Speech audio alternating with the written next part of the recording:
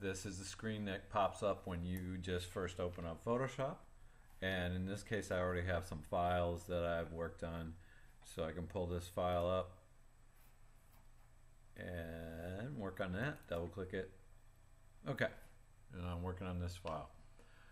And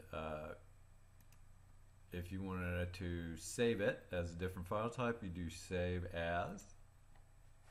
And under this menu, we have all the different file types supported by Photoshop. There's the main Photoshop file type, the PSD, and then you can use JPEGs, GIFs, encapsulated postscripts.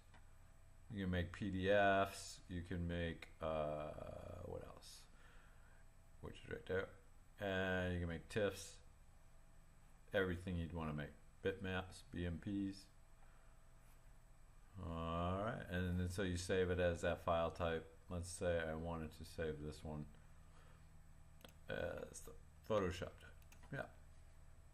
So there we go. Save it as that. And let's say I wanted to clean this document up a little bit. And what I can do is use my fence here. Make sure unlock my background layer. That's where everything's located. On this layer, it would be locked. You can't do anything with it. And then, so I want to paint a picture with this. And then I can just go with my paintbrush. Adjust the size with my bracket. This is the bracket key. And then I can just paint this up. Paint this up in the color. And then select the bottom here, and then pick a color from the bottom.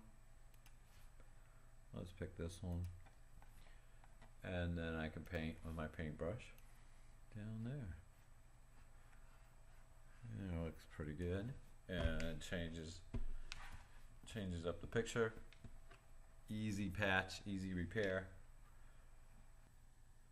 Alright, this is number 2 lecture, Photoshop. This is switching to version 2020. So, before you use the excellent tool, like the Content Aware Patch tool, you have to first unlock the background. So the background's over here.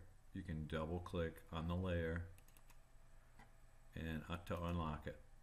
And then just you can name the layer specifically if you would like. Okay, rename it.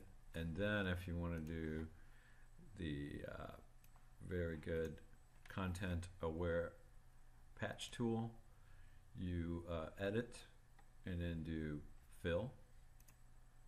And then contents will be content aware inside of the marching ants fence there.